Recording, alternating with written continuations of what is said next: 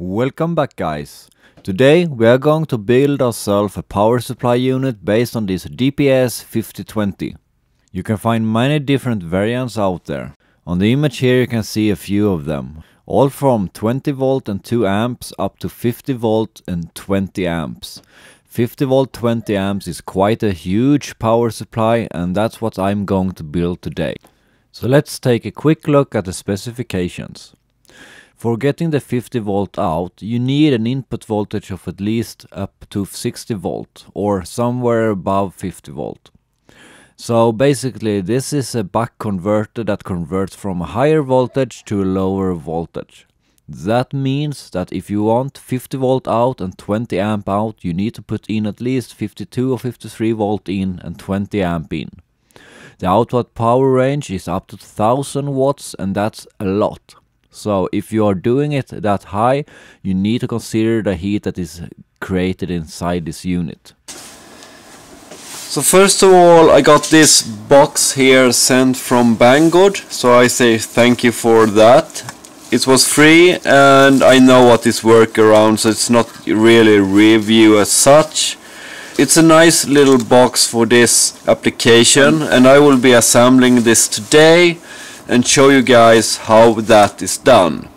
There is one thing that you need or should be doing, and that is regarding the fan here, because this fan is always on and it is very noisy. The power supply I'm going to use is this one I have here. This is the 50 volt 20 amp version. So it's actually one of the highest they have. This one was bought by me, so it's not supplied by anyone.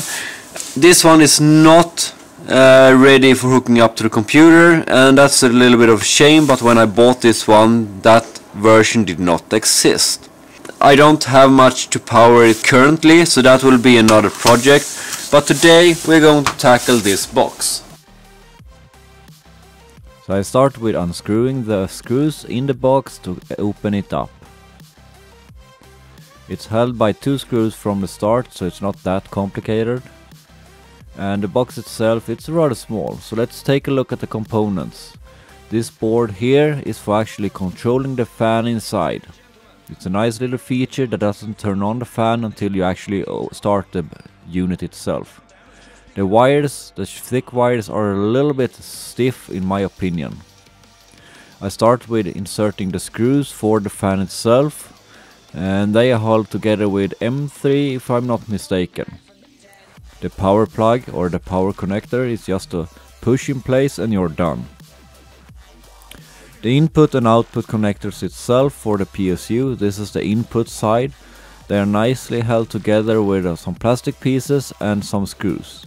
Just make sure that you tie them together in the proper way, otherwise you may get a short to the chassis itself. You can of course build this DPS unit into a bigger box with the power supply itself from the start if you want. I did not do that, and I'm using this unit because currently I don't have a power supply. So I have my base unit here, and I will be starting to mount that to the bottom. It actually comes with accessories to do it from the box side, but it was also included in the DPS itself. The screws goes nicely together and holds the PCB board in place.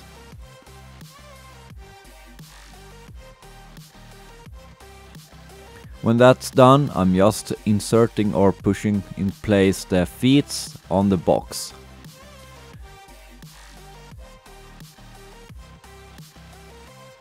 Attaching the screen from the outside, there are 2 cables that goes in, and they are clearly marked which one goes where. It's a nice press fit and it's not a problem to get it there.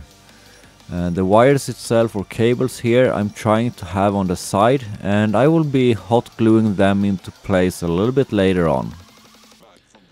Measuring the length of the wires that is going to be used, and then I just go ahead and cut them. I'm getting the outer insulation away, and I'm using the actual contacts that was supplied in this box and crimping them into place. The crimper itself, I have linked it in down below if you want to buy a unit like that. And if you're interested in the actual box, I have a link to Banggod for that. And for the DPS unit I have links as well for several of them. When I have crimped the things in place, I also add some shrink, and that makes it a little bit nicer to work with. I'm using my normal reflow soldering station, and that one works really great for this kind of things. I have linked that in down below as well. I'm actually going to solder the wire to the contact. I could have used crimped lugs as well, but I prefer the solder version on them. And same goes here, some more heat shrink on top of it.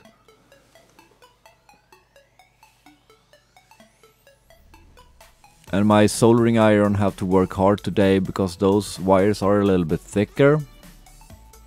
So it takes a little bit time to actually get them soldered. And some more heat shrink once again.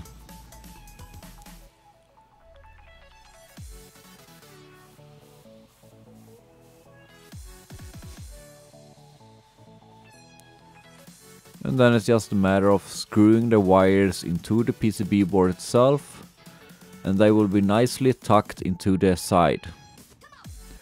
Here you see a trick that I did earlier where I actually heat the wire up a little bit, and that makes it a lot easier to work with and not as stiff as it was from the beginning.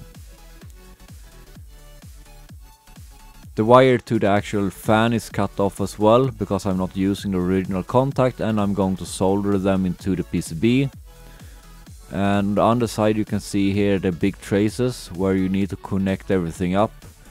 So basically I need to get a positive to it from the input, and the fan goes on the end here where the output is. This lead I attach now is actually to control this fan on and off, and it's based on the actual power supply when that one turns on and off. This was not included in the description for the DPS, and that's, I would say, is a little bit poor, but googling it up I found it rather fast on how to do it. Attaching the board, and the board just goes in between the actual crimped lugs and the backside itself.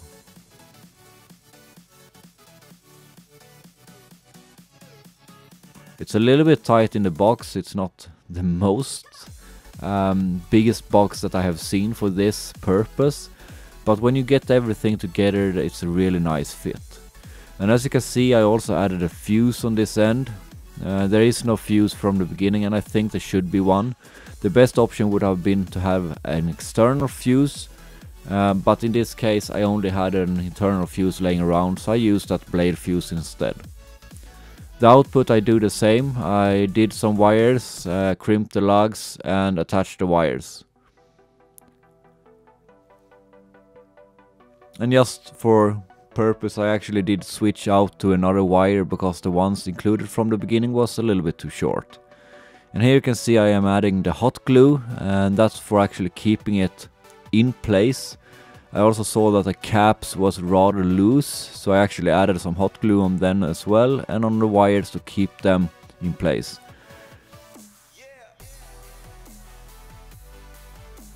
So here we have the beauty all together, nicely neat, tightly up, and I'm really happy with the result. The case goes back together again, and 4 screws on each side.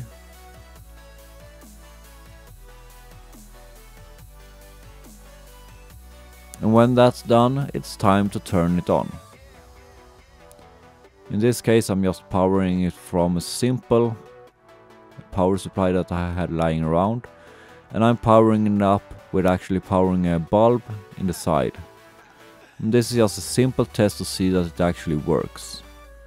One good thing you could use this for is actually testing fuse wire, for example, because you can easily set the voltage and the current that you want to test at. And by running this from the computer that you have the communication cable, you can actually do several tests in once without actually have to touch the unit, by instead programming it on the computer. And as you can see here, I was up to 40-50 watts and it works really great. This is actually just a 55 watt bulb and you can see it actually melting my bench into pieces.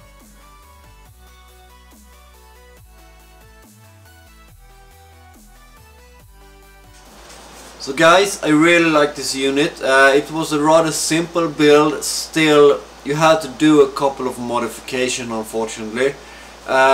First of all, it did not come with an inline fuse, and you should have a fuse when you are working with stuff like this. The wires for the main power going from the back side to the front are a little bit too short. You can fit them on this design, but I decided to go with silicone wires instead that I had iron run. It is very tight fit inside, but it's doable. But as you saw, I did add a couple of clicks of hot glue, for instance to stabilize capacitors, and it's needed because they were very loose. The fan in the back are a little bit noisy. You can add a thermistor or something that regulates it. I did not do it in this one here. I might do it in the future, but currently that's not an issue for me. The description to assemble the fan and everything, it's not good, I wouldn't say. It's lacking some details, but I figured it out and got it working. With that said, it's a very nice little unit. I don't have a proper power supply yet. I need to figure out to get a 48 volt or 50 volt 10 amp power supply to power this beast. It's a nice unit and I think I will be using it a lot as soon as I get a power supply for it. So I want to thank you guys for watching, and if you haven't subscribed already to my channel, do that and click the link below. If you want to support me, there are links in the description, and if you want to buy this device, beware of that the case was sponsored by Banggod. The device inside I bought myself. So the case will be linked to Banggod, and if you want to buy it, go through there and you'll get a very decent case for it. It's a small case. So once again, thanks for watching and I'll see you next time. Bye.